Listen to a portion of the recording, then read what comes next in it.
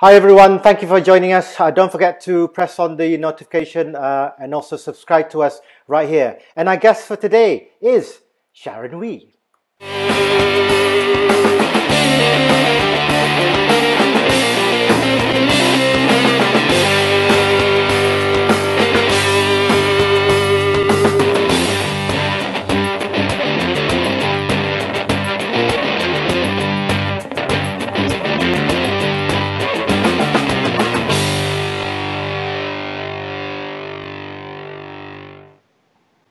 And there you have it. Welcome to the RSS with HC with myself, Rashid Salleh, and my partner in crime, Haresh Deol. And today we've got someone special. I'm going to show you a picture of her. Some people have been saying that she looks really, really corporate in this picture. What do you think, Haresh? Huh? I love the fact that we are looking at the other side of Sharon and not the her in her squash attire, Sharon. So yeah. So I tell you what, let's be fair to her. Let's go and introduce her. She's right here with us, obviously online and during the MCO. Hi Sharon, how are you? Hi Rashid and Harish, my dearest old friend. Not so old, but kawan lama lah. Thanks for inviting me. Now, what we've seen on Facebook is that you've been busy cooking. And I know prior to this, you did write in your post that you hadn't done this obviously because you've been busy, and now is the time to be able to be doing it. But first, obviously, let's get Haresh out there and asking you some questions, because I'm actually looking forward to just hearing from you this time. Actually, Sharon, I mean, for viewers, Sharon is the former professional squash player. She grew up with the likes of Nicole and, Delia Arnold, correct, Sharon? Yes. Yeah, and she's now made famous, I mean, in recent time as a TV presenter. So you've been seeing her face quite often on TV. But more importantly, I think many people would like to know, so how's the sambal belacan? You've been cooking, correct? Well, being a Melaka, Nyonya orang Melaka, well, I take this time, MCO time, to really learn my mom's recipe, Nyonya recipe. So my favorite food is Nyonya fish. So I thought, hey, wherever I go, I must cook asam fish. So that's why I must learn. And the other thing is, a few weeks ago, I learned how to cook pongteh lah, ayam pongteh. It's very delicacy of Nyonya food. But at the same time, for me, it's very sentimental value, all these recipes, right? From mom, so I have to write down. And in years to come, it will be a great memory lah. But so far, so good.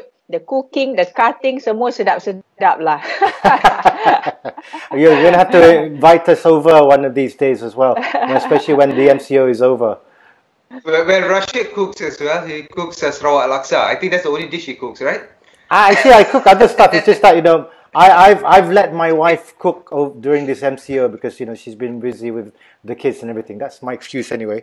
But yeah, onwards to Sharon first. But a lot of people, obviously, it's been documented that you've transitioned to from a squash player to a TV presenter. But tell us a bit about how it all started, because not much is said about that and why you got into it. And people have talked about your national squash player, this and that and the other. But how did you really pick it up? Very interesting. I've always been a very sports person. I think I remember when I was 6 years old, my dad brought me for hash run, naik bukit, turun bukit. I end up being, finish earlier than my dad. So I do not know how. But again, since primary school, I've been exposed to a lot of sports. I love it. I play badminton, tennis, sprinter, school sprinter, netball as well. I only take up squash when I was 11 years old in Melaka, actually from my uncle's friend. His name is Roslan, Coach Roslan. At that time, Melaka state coach said, hey, bring someone young, for our Melaka squash program. So I went there. It's because coordination is there, power is there, because I'm already an athlete. So it took me a week or so just to get used to it. And when I was 13, I already represent Malaysia in my age group. Can you imagine that? Wow, it's, tepuk tangan sikit lah. But I love sports. I truly love sports because again, it's really character building for me and for all the young people out there and for everybody. Yeah. But Sharon, what about the transition from a sports person from being in front of the camera to behind the camera? That is another very interesting thing. Well, my squash career, I represented Malaysia for 20 years, and I'm very glad and I'm very proud to represent Malaysia as a Malaysian. And, life after sports can be very interesting and challenging, actually. You need a lot of preparation. I've actually written an article about, how do you prepare yourself for career after sports. And few points of it, of course, is education. While doing elite sports, you must have your education, get your degree or diploma, something like that. Secondly, you have to be ready what you want to do after, sports in any industry. And connection, getting help is very important as well. So my transition into broadcasting, of course, it started, I stopped playing in end of 2010.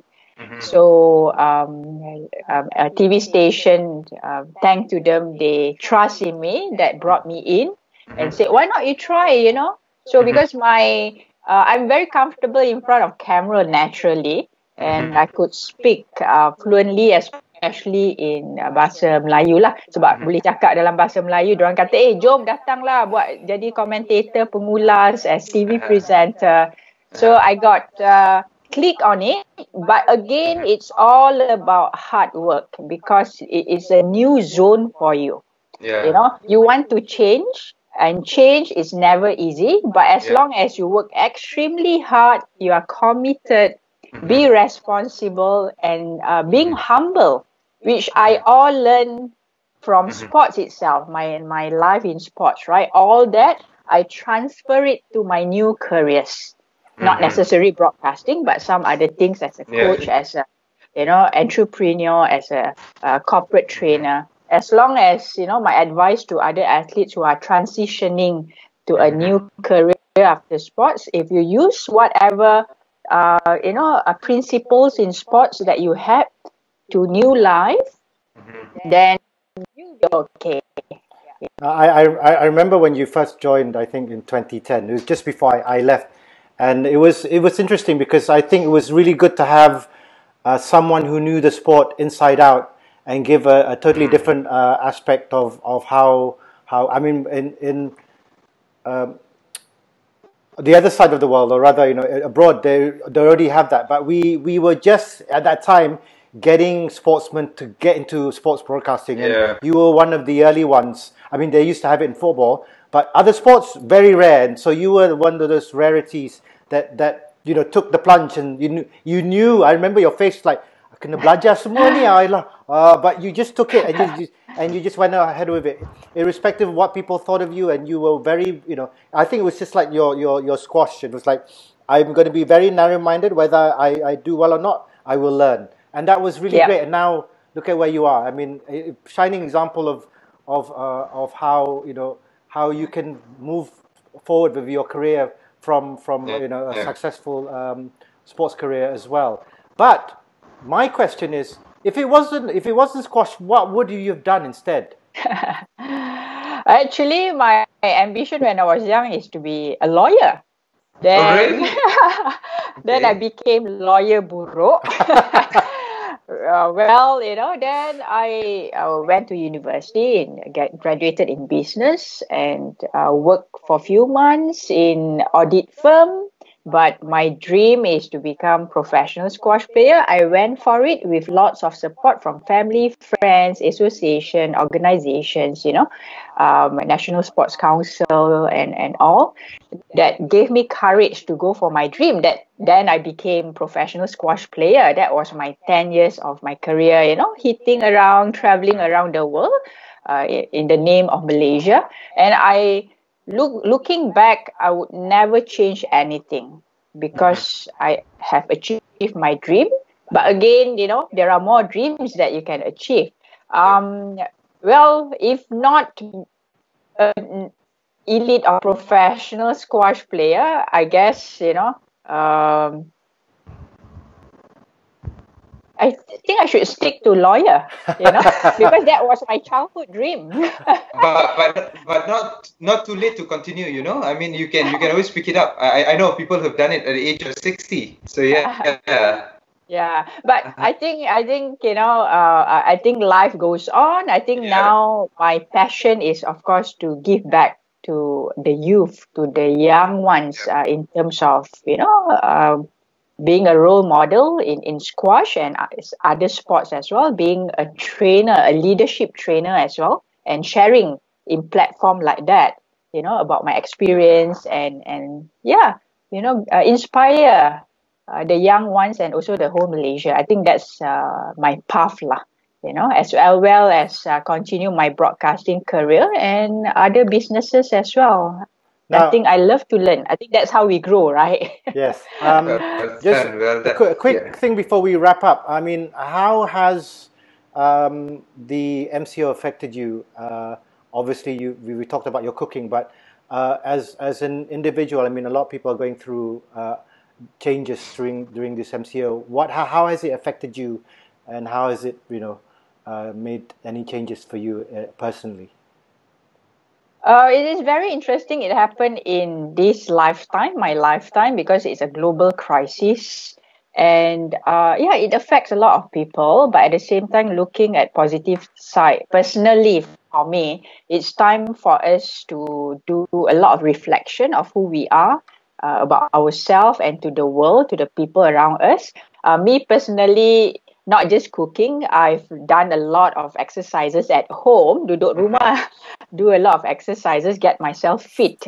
Of course, improve on my IT knowledge, learn here and there, and do a lot of readings about current news because you want to be up to date of what's happening in the world. How does it affect me?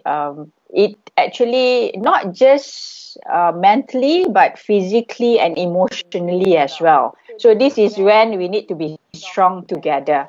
And being a proud Malaysian, I should say that we need to stay together to go through and fight this coronavirus, COVID-19. And I believe that as Malaysian, we beautiful Malaysian from different races and culture. This is why Malaysia is Malaysia. We are very, very known for the multiracial Malaysian, that we can stay together and fight this and get out from this successfully and move on in our life successfully as well. And I really believe in that. Sharon, I have to ask you this, as a former athlete, now you know that the whole calendar of this year has been severely disrupted because of the pandemic. And as a former athlete, elite athletes have their periodization, and that is pretty much messed up as well. What do you think of our elite athletes? I'm sure they'll be looking forward to tournaments, but no way they're going to be having any tournaments for the next 6 months or so. Should they just forget about 2020 and concentrate on 2021? What are your thoughts? I think as elite national athlete before, it's very important for us to keep fit no matter what, because this is the test whether only the most disciplined will survive during this MCO, specifically for elite athletes and competitive athletes. Yeah. Because even 1 week or 2 weeks doing nothing will decrease your fitness, your strength, your power. Because for elite athletes, even decrease of 0.1% will make a difference whether you are a champion or the second one, you see. So I think it will affect a lot of athletes actually. So I hope that our Malaysian athletes, wherever you are at home ke kat mana-mana, follow your coach's program and keep fit. And maybe, in periodization, maybe this is the time for you to maintain your fitness and other things, strength, power. Or you can make it as an active rest period. Because some athletes has trained so much the last 2 months, and maybe this is an active rest period or at least maintenance. But I believe that the coaches after this MCO will cow lah, really put the athletes on their ground paces, and really tekan them. I know that our rugby coach at the club is looking forward to seeing the boys back on the field, because we asked him the other day, so what are you looking forward to the most? I said, yeah, pushing the boys and shouting at them. So I understand. Yeah. So I think the coaches as well, they get stressed because especially Olympics at 2020 Tokyo this year being postponed to next year in July. Actually, in the modern history of 124 years of Olympics, actually, only 3 times Olympic has been cancelled because of war, but never been postponed. So this is the very first time Summer Olympics being postponed from this year to next year. So there are good things and advantage and disadvantage for elite athletes. Some because they have worked so hard for the last 3 years and a half, to prepare for July 2020. Now they have to start their periodization again to prepare for 2021. And, how about their motivation? Can their body accept the extra 1 year of hard training? But the good thing is, for I think a lot of athletes, it's time for them to have more time to train, especially mentally, emotionally, going through this COVID-19, at least for them to prepare for Olympics next year. And for Malaysian Olympian who has qualified and some going to qualify soon, hopefully, I think they are in good hands. MSN, ISN, KBS, the coaches and associations, OCM has worked very hard together. And the fans now, like us, right? The Malaysian has always support Malaysian athletes and generally Malaysian sports, because I think sports, personally for me, is the greatest platform to unite Malaysian, and I hope that will continue. Well, thank you very much, Sharon, for joining us. That was really, really educational, especially for the audiences out there as well. But please, I probably will invite you again one of these days, because you definitely have a lot to impart knowledge as well. Haresh, thank you very much again for being with us. Do go on to 2213 if you need to get more news and probably abuse from Greg Nunes on his MCO diaries, because he's been writing some real gems, especially yesterday and today. But yeah, so don't forget to go on there as well. Once again, thank you very much, Sharon, for joining us. And for you guys, don't forget to do write your comments, turn on the notification, as well as subscribe to us. And finally, don't forget to say thank you for Haresh and I to Amnig, our apparel sponsor, a must name in gear and a Malaysian product. You have been watching the RSS with HD.